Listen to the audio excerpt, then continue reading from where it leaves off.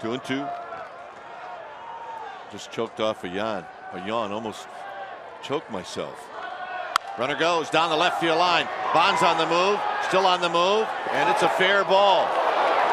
Bonds gets it into the infield. Finley scores. And there's the first run of the game. And it comes here in the 18th. And we are not surprised that it's Durazo who knocks it in. Well, Erubiel Durazo has had that kind of year. And not a bad pitch from Vogelsong at all. A fastball that's running away, and I mean, it hits right on the line. Ball hops away, an easy score for Finley.